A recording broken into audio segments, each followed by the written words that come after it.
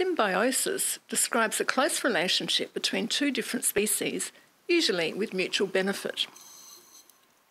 Both eels and fish are frequently cleaned by shrimp, which eat parasites and dead tissue on the skin. Fish often come to a so-called cleaning station just to be cleaned. This sweet lips, yes, that's the actual name of the fish, is having its gills cleaned by two blue streak cleaner wrasse. Then one wrasse shows no hesitation about entering the mouth of the sweet lips to clean inside it. The same is seen here with this porcupine fish.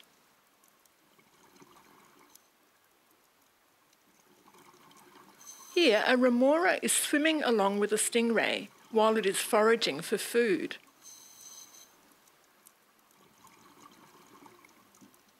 It is now attached upside down to the stingray, using its modified dorsal fin as a suction cup.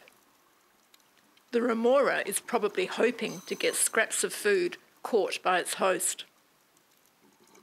Three-way symbiosis is seen here between a crab, a sea urchin, and a fish, which usually is just with the urchin.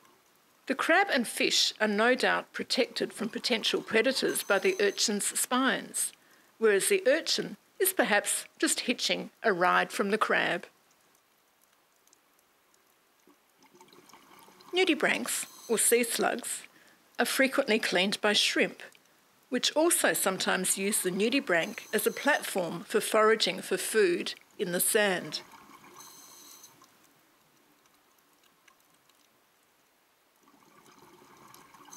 Such acts of symbiosis, as you have seen here, are just one of the many wonders of the underwater world.